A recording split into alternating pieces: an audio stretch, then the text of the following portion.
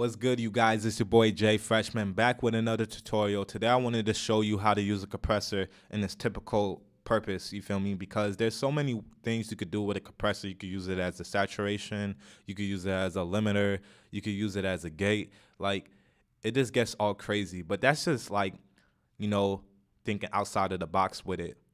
Those are not its main purpose. Its main purpose is more to like have the dynamic range be less or more, but in more like in typical senses, to have a less dynamic range. And what that means is from the loudest volume to the lowest volume, you're bringing it together, and that decreases the dynamic range. And just to show you a quick example, just look at this meter. Don't pay attention to that. Just look at, let's say you had your kicks hitting around 6 dB and your lowest volume is at 27. So everything between that is the dynamic range, and we want to bring it closer. So from that lowest 27, we're going to bring to like 18, and the 6 comes down to like, around 9. And that lowers the dynamic range, and it brings it more in front of your face. And that's how you get that more present feel. That's how you get that more in front of your face feel, like how a lot of you guys want to mix vocals and you really want it to stand out. The compressor will do that, because it's not going to, like, without the compressor, your sound is just going up and down, and it doesn't really have a focus. Just kind of think about it like a Call of Duty game. If you're a sniper and, you're trying to aim at your target, but the scope is moving up and down, and you just can't get that focus in. So that's what is happening right now when it comes to like your music, your beats. The focus is like getting thrown off because you don't have it focused on the actual things that need to be focused on. Like, melodies are the main things that should stick out for a listener, or the vocals. That's why we always are compressing our vocals, and usually most of the times we're compressing our melodies as well, because we want those to stand out the most. And that's why we also compress our drums. We want, for the things that you want to stand out the most, you probably want to compress if the dynamic range is too crazy. And see, that was context. You don't need no preset ratio at 4:5 and your kicks at -16 threshold. No, don't think about it in that way. Just think about it how I just explained it, in the context. If you want something to be more focused on and the dynamic range is like too crazy, bring it closer together.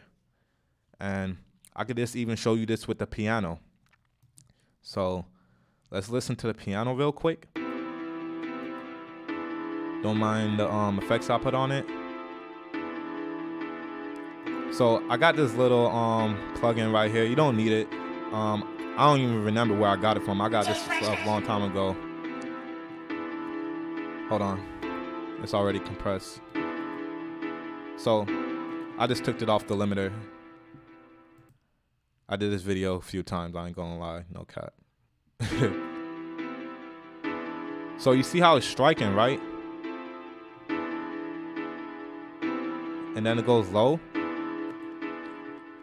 So I don't have no melodies in this beat, as you can see, but since I only have the chords, I'm just gonna compress the chords, because that's the only sound, and I want that sound to be more in your face. So if I want that to be more present, I'm gonna have to compress it. Context. So I'm gonna reset the settings. So bring up your Fruity limiter. Make sure you put it to compress. Don't have it at limit. So now we're going to start off with the main controllers of a compressor. And this is going to be for, like, it's going to branch off to all other ones. It's going to be universal, you feel me? That's what I'm trying to say. So when you use it threshold, the threshold is, let's look at it. You see where my line is? This line right here. This is the highest peak that I'm at. This is the lowest. So essentially, I want to bring that high peak closer to this line right here. To make this more visual, I'm going to just do it like this. This is how I like to look at the compressor on the limiter. A lot of people don't know about this option. They just leave it like this, and then they see the purple, and you'll see the purple once you start to boost up your ratio, and that's just showing you what's being compressed, the purple part, and that's cool, you know. But to really see it, I would just take that off by pressing that like line at the top, that straight line right here. So now it's closer to the line. So now once I go back to this plugin, look at it. It looks more linear because now I brought the loudest sound and the lowest sound together. And also, let's take a look at the attack. So the reason why it's sounding a lot smooth, like, understand this. Let me just make one caveat. If you're new to, like, you know, hearing these kind of things, like you're just a beginner and you're not used to hearing how the EQ sounds or reverb or anything like that, I suggest getting your ears trained. You could use soundgym.co or I think it's .co. You could just go on Google. It's SoundGym. And this is just a great platform to train your ears. It teaches you how to hear compression, reverb, EQ, and a lot of different fun games. And it's like daily practices. Trust me, you want to do this if you're serious. Don't be like other producers and they just tell you, oh, you just gotta keep making beats over time. You'll get that air for it. No, dude, that's taking the long route. We can't think in ways like that because then that just slows down the process. We all about moving efficiently, you know. I'm not trying to say, oh, you're going to be a pro in like 1 month and you're moving that fast. But trust me, this is a lot faster if you focus on what you need to focus on. That's why when a lot of people say they're busy, okay, I rarely use the word I'm busy. And if I do use the word I'm busy, I mean I'm focused right now. Like, a lot of people is just busy doing nothing. But when you focus, you're getting shit done. So have that mindset. If you was to just make beats all day, you can make beats all year and still not understand how to use a compressor or hear the compression going on because you didn't focus on that. So make sure you get that sound training in. But anyways, so I could hear that the beginning of the sound is being like squashed. And I know once I say squash, you probably thinking negative right away, but no, it's all about context because, you know, let's say I'm playing the piano like real hard, like how I kind of am playing it in this sound, but like let's say it's just striking at you like dun dun dun dun, like, but you still want to keep that loudness, but you don't want it to strike too hard. You want to cut off the beginning or like curve it. And I'm gonna give you a better example. Just look at this waveform right here. So the transient peak is this. That means your initial sound. Don't worry about this part. Matter of fact, because I ain't trying to confuse you. Look at this. So your sound is like this. This is your initial beginning of the sound. That's your transient peak. So if your attack is low, you're pretty much cutting off this part or curving it. You feel me? It's not going to be that sharp. It's probably going to be like this. And this is going to round it out pretty much. That's why in certain cases you want to do that. In certain cases you probably won't. Like for your drums, you want your drums to hit, and that's how drums hit. They have that big peak, that big transient. So when it comes to drums, you probably going to want to have your attack a little bit up so that it could start like around here instead of starting right there. You feel me? And then the release is just the opposite of when you want it to cut off or stop compressing, whatever. And it's just that simple, man. But people just trying to make things overcomplicated. And because you guys are not understanding context, you guys are looking at presets that other people are telling you, and it's confusing you because it's a whole different context when it comes to you because it's your beat.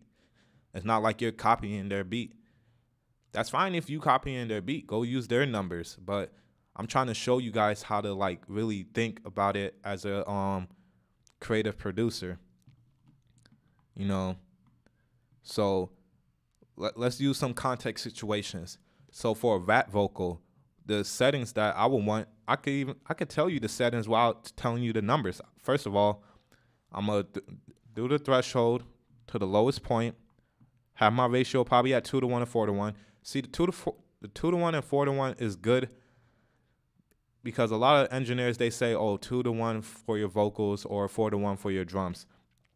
Now, this is the only like preset I would say that's fair, but you gotta understand why it is, because remember, and it's simple, because the higher you go in ratio, the stronger the compressor gets. So obviously the beginning of like 1-to-5 and 2-to-1 and 4-to-1, those are like, you know, small numbers, small ratios, so it's not gonna compress that hard. So I will go to 2-to-1 for the for a good ratio setting. For the attack, I would have my attack up, you know, because I'm not going to squish my vocals, especially if I'm rapping and I want that explosive to come out more. You feel me? More explosive words like bet you won't, bet you won't, bet you up, bet you up, bet you up. Yeah, y'all heard that song. If you haven't, whatever. If you know, you know. So all those emphasis, I want those to stick out. And if I have my attack low, it's not going to work that way.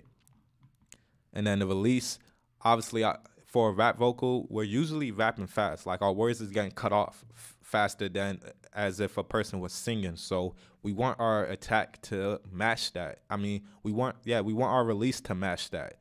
Like once I say a word, it should just release for that quick second, and then, you know, go back over and over again like that, instead of like stretching my words, you know. But anyways, that's pretty much it, man. Like,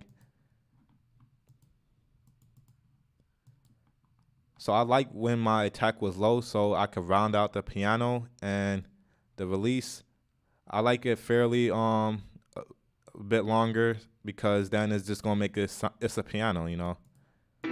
It's a chord at that context. But the main big thing that you want to do after you compress, you got to realize that compression it lowers your sound. So you want to bring it back up to the where it was originally. So let's take it off, and so it's hitting around 18 dB without it. Now you want to bring it back up to that point, but also remember, since we brought the dynamic range closer together, it made it perceive louder. So now you gotta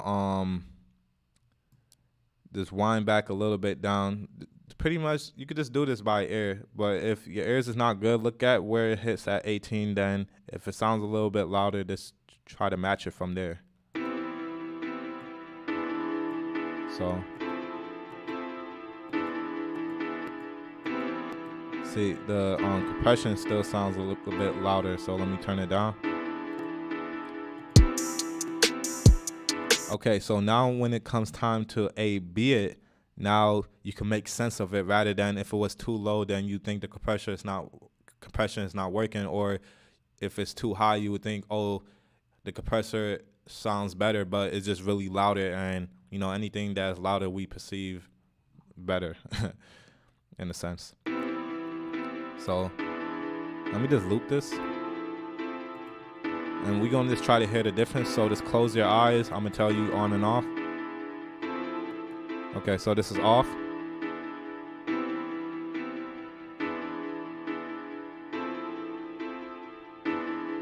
This is on.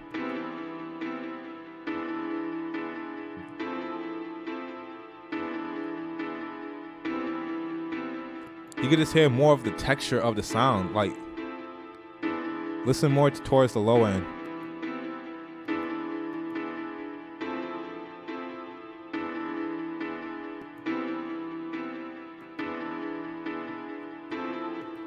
So yeah, like I said, if you can't really hear that, that's fine. Just start getting some training in. But for beginners, trust me, if you match up your original sound to your compression sound, and then you A-B it on and off, keep doing that a couple of times, then you're going to start hearing the different subtleties in it. You feel me? Like, just kind of, you got to really be focused. Like I said, it's like the Call of Duty game. Like, if you're the sniper and your scope is going up and down, like, you got to make sure you get it focused on the target. This is how you really get better at things. Like, just pay attention, man. Pay attention to what needs to be done. Anyways, like and subscribe if you like the video. Share with your other producer friends if you found this helpful. And I might actually continue on with the compressor series, because there's a lot to it that I do want to show you guys, and a lot more context situations, so that once you have a lot of different contexts, then you can see like the bigger picture of things. So thank you and have a nice day.